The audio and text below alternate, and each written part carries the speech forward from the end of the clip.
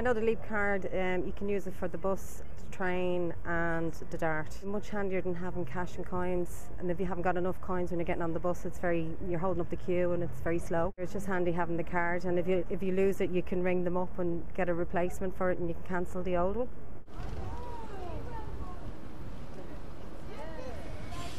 I only ever use the bus, so it wouldn't be that handy for me. Obviously I wouldn't recommend it for someone who just gets the bus or for someone who just gets the Dart, but people use all the different types of transport, then I definitely recommend they get it.